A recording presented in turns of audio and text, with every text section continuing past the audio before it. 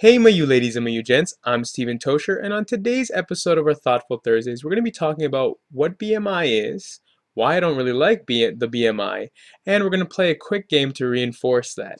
So what is BMI? Well, BMI stands for Body Mass Index. Now, this is a chart made a long time ago that was able to categorize how healthy you were. Now, back in the day when I guess people were walking a lot more, there were people who were working on the farms and in different places, especially in North America. The chart might have worked out a little bit easier because there was a higher activity rate. There wasn't so much junk food out there.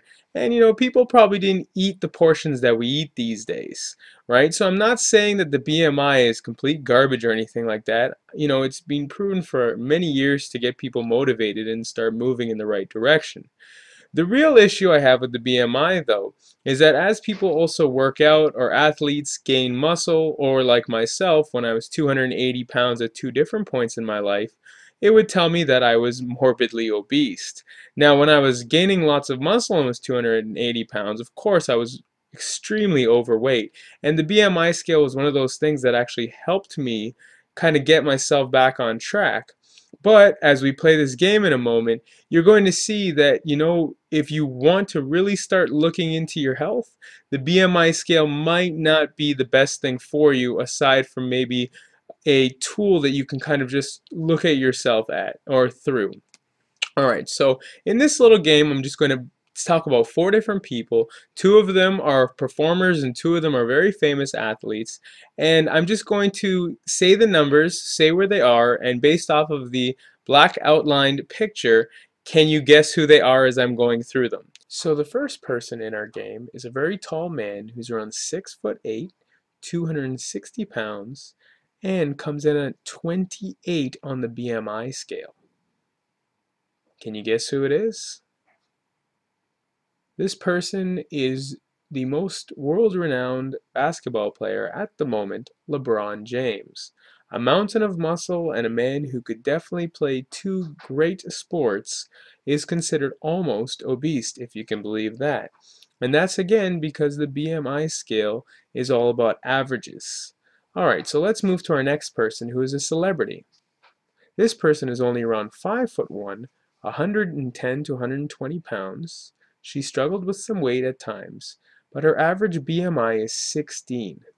Now remember, females are a little bit different because they hold fat a little bit differently than men. However, she's at 16 and she looks fairly thin. Can you guess who it is? Well, it's Nicole Richie, if you can believe that. Now she's at 16, she probably does work out, but she's not as intense of an athlete, and she still ranks, on a fairly good average for the BMI, but, a lot of people may or may not consider her a healthy person. Now let's look at the next lady in our game. She's 6'2", 160 pounds, and her BMI on the scale is 17. Only one more than Nicole Richie. But she's a professional athlete with a completely different body type, holding muscle in different places. Can you guess who it is? It's Maria Sharapova. Maria Sharapova, very, very famous tennis player, very, very tall woman, and she almost has the same BMI, but obviously a completely different body type than Nicole Richie. Finally, the last person in our game is a very famous actor who's been in many action films. He's 5'8", around 180 pounds, and his BMI would suggest that he's around obese at around 30 on the scale. Can you guess who it is? Well, it's Sylvester Stallone, if you can believe it. Sylvester Stallone is almost in his 60s and still in fantastic shape. However, the BMI scale would suggest that he is overweight. So as you can see, this scale is very all over the place. You have tall, extremely good athletes. You have obviously people like myself who are very overweight and went as high as around 40 to 45% on the scale. You have people who are very thin who match up almost the same with someone who's about a foot in difference with a completely different body type as well. So at the end of the day, don't get discouraged by the weight that you're at and what you're trying to accomplish. Don't get discouraged by the different scales that they have out there, especially with something like the BMI, because it is just all about averages. And the average person is going to be completely different than you because of how you live, what you do, what you eat. So don't let that stuff bog you down. The BMI scale is just that, it's a scale.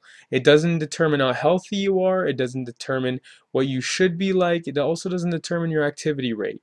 So let a doctor or professional or your own research determine that, as well as how you feel is usually one of the best ways to be able to monitor how you are.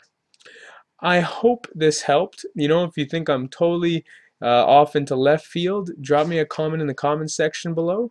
If you want to check out the website or the blog or anything that pertains to this video, check it out in the description. I just want to say again, I'm not a professional or a doctor. I just want to encourage you.